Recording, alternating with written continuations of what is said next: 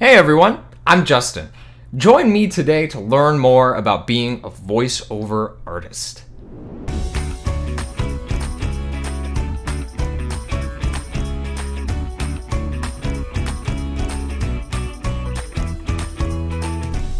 Voiceover work can be interesting, even lucrative work, but like most jobs in entertainment, it's not that easy to get into.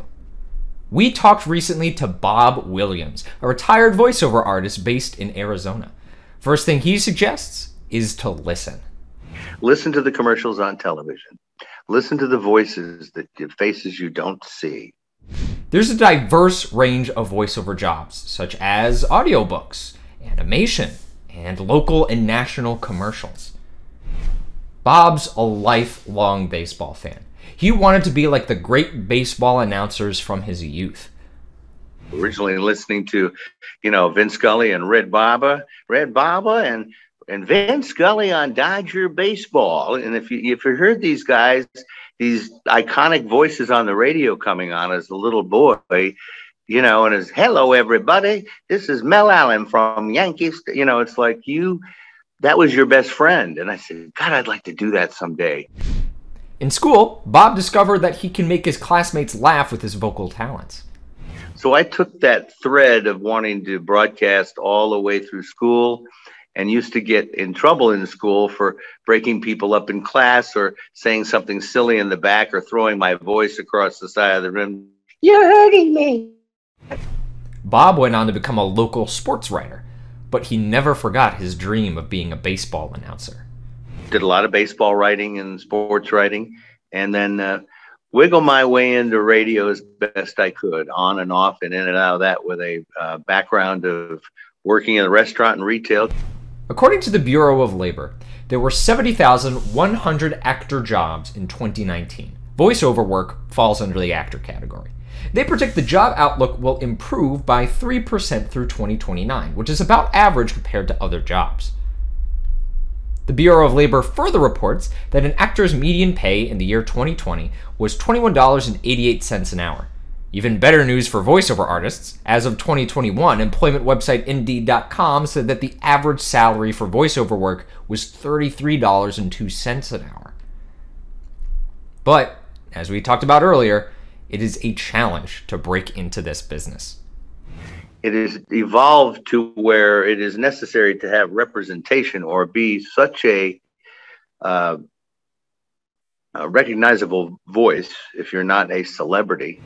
This was also true when Bob was a teenager, struggling to find work in TV and radio. I wish I got an agent right out of high school. And you're so lucky, Al Michaels, I love you. You're so lucky, Bob Costas, I love you. But I didn't get an agent, and I didn't see the right people. One last word of advice from Bob regarding agents. If they ask you for money, you're in the wrong place. Don't sign with them.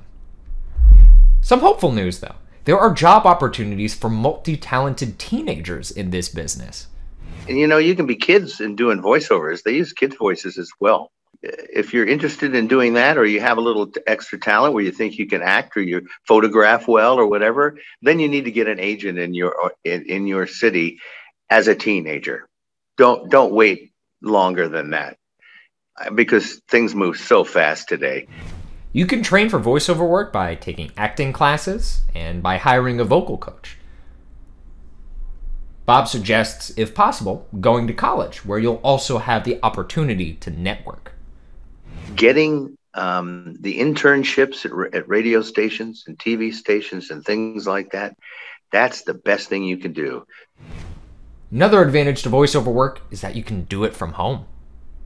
And I think that more and more, especially with the pandemic and the way we do things at home, that's a good thing to start thinking about. If you're going to put your pennies away and you're going to make this serious, start early as an investment to build your own little home studio. Whether you're doing a podcast or making an audition reel from home, here are some basic equipment you'll need. A microphone, a pop filter, an audio interface, and recording and editing software.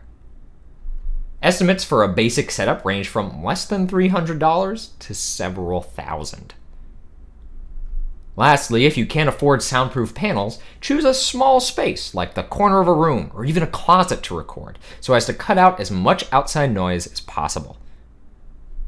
For Bob, it took many years to get steady voiceover work, but betting on himself and his vocal talents ultimately paid off.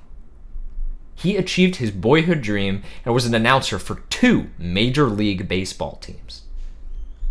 He also voiced commercials for a major airline. These commercials aired nationally and paid well, but more than that, Bob appreciated being recognized for his hard work and talent.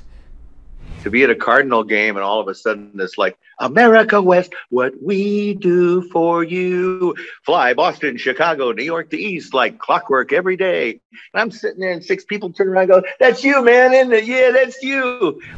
Bob began working in media as a teenager, but he didn't find steady work as a voiceover artist until his 30s and 40s. I would make sure you have a day job too. I would say to make sure that your primary is, I don't think you could be a primary voice person out of the gate.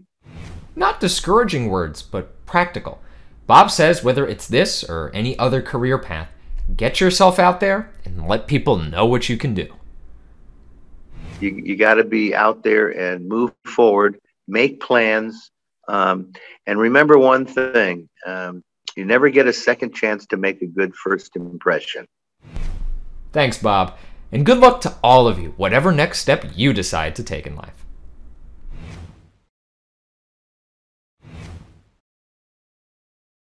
Hey, hey.